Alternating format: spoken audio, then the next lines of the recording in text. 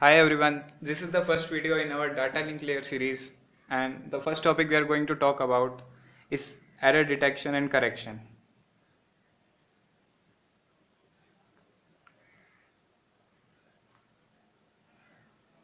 And the reference book I used for this topic is Data and Communication Networks by Forozen. So, as we transfer data, we want our data to be with as much accuracy we want to be exact in our data, but it gets corrupted as sending data is no magic and life is not fair, so it gets corrupted during the transmission. So the first thing we are going to talk about is types of errors.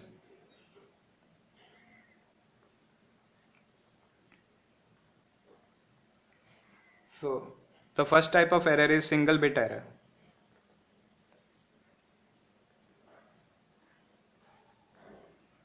In single bit error, a single bit is get corrupted, like 1001. Well, if this bit is changed to 1, then we can say this is a single bit error. The data becomes 1011. Well, transferring data, a little error is tolerable, like in audio and video. But when we want to transfer text, we want as much as high accuracy as possible. But these type of error, single bit error, are least likely to occur. Why? Because let's say the data is sent at 1 Mbps, megabits per second. That means that each of this bit will last only 1 by 100,000 and one more 0 seconds. Well, or you can say 1 microsecond. This is a very small time, and mostly the noise which interferes with the data is actually stays for a longer time. So to affect just one bit is rare, almost impossible. So the other type of error we face almost most of the time is burst error. As you can expect what's coming in burst error, 1, 2 or more bits are affected. As the noise stays for a longer time, it can affect this bit, and the data gets changed and corrupted. So what can we do? So we need some mechanism to correct and first of all to detect it. So what we do is we use the concept of redundancy. What is redundancy?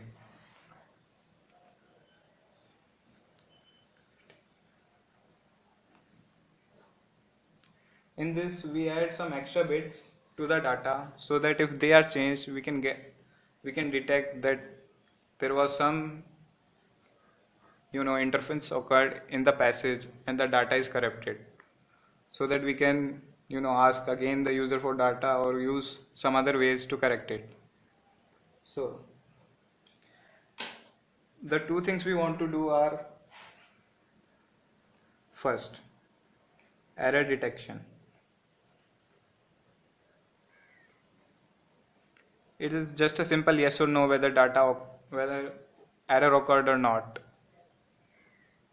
Yes or no.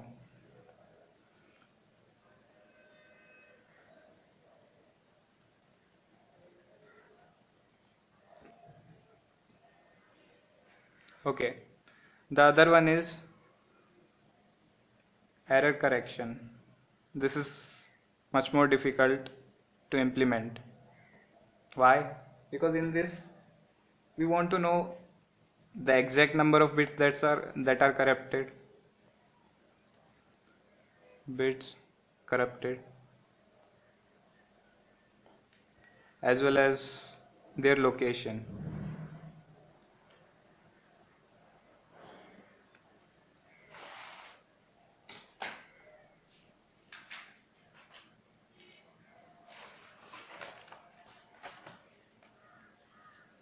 So how do we achieve this, you know, redundancy, that is correction and detection and other schemes? Well, what will we get if we detect the error? We can do two things if we detect the error. Yeah, two things we can do when we detect the error. First is known as forward error connection. Forward error correction.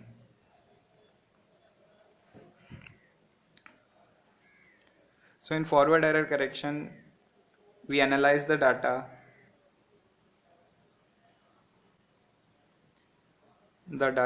and with the help of the redundant bits,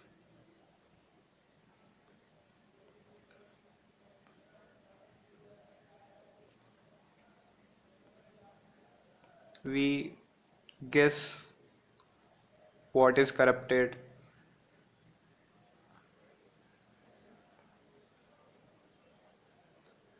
and try to fix it.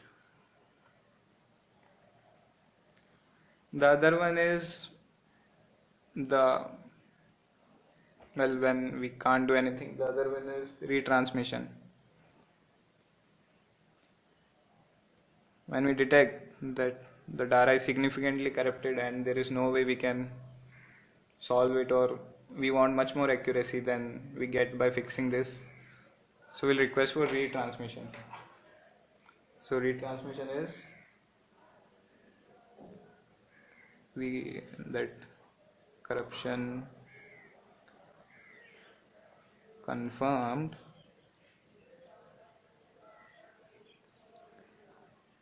and ask sender to resend the message.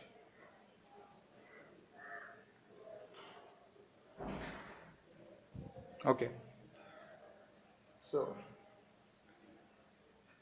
the first step, as we have talked, is to how do we get to know whether the data is corrupted or not. So the method was redundancy, and first we will talk about error detection. So there are various coding schemes to achieve this. The first, block coding.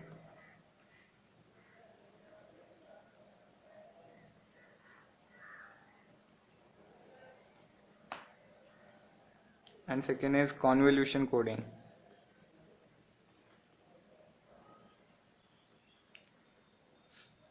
We are going to talk about block coding only, and this is a much higher topic, maybe later. So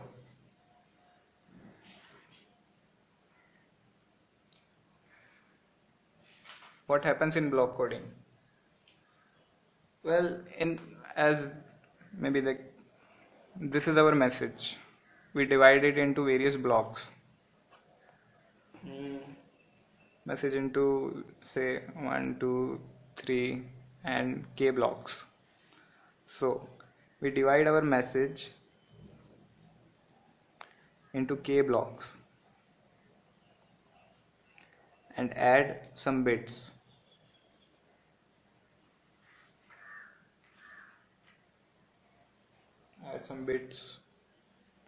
How much? 3, 4, as per requirement, as we will see later. Let's say R bits. R for redundant bits. So then this is the k size of data, or k size, plus this R. This is known as data word. These are the redundant bits, and the whole thing we get is known as code word. So this is the first step towards block coding.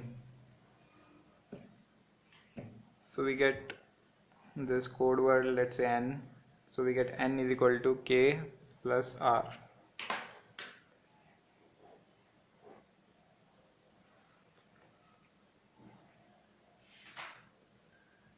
Okay. So what should we do in this? See, as we are going to add redundant bits, the sender and the receiver both need to have a copy of what data words or code words come into valid keywords. So they will both have a table, like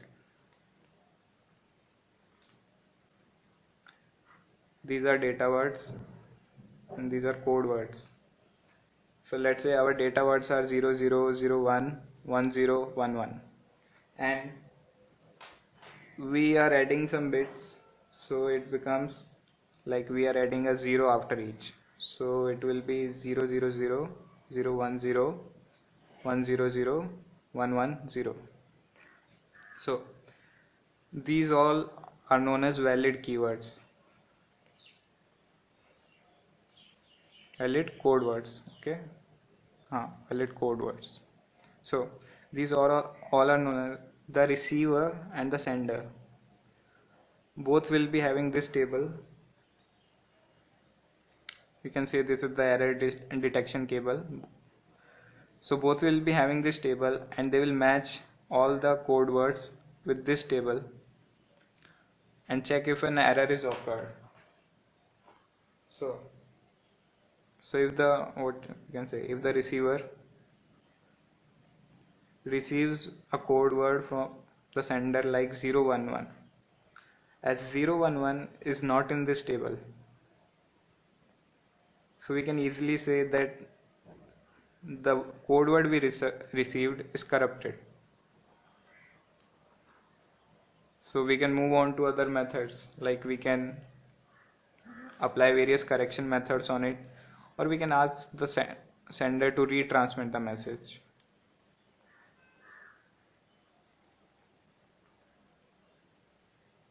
So this is the way we detect then that an error is occurred. But yeah, there is a fault in this also.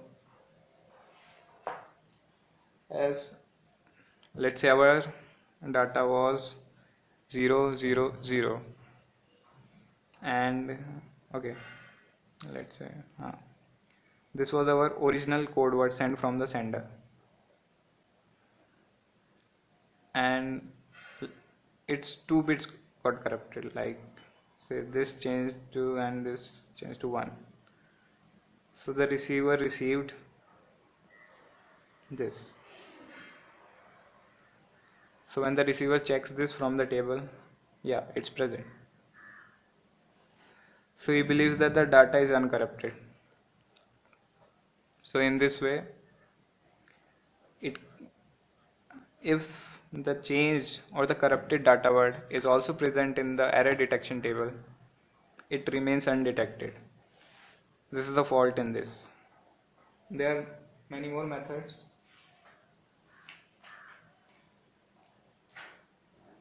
So the second thing is, how do we correct this data? See how we are going to detect it. We are just going to match it from the table. The method for correction is also almost same. Just like I will give you an example. Let's say now we will see error correction. Okay, so as we saw, we detected the error as it was not available in the error detection table. The same thing we are going to do again. This is our table 0001 1011 and 000 00 01011 10101 11110. Okay, so this was our original, and these are the bits we added. So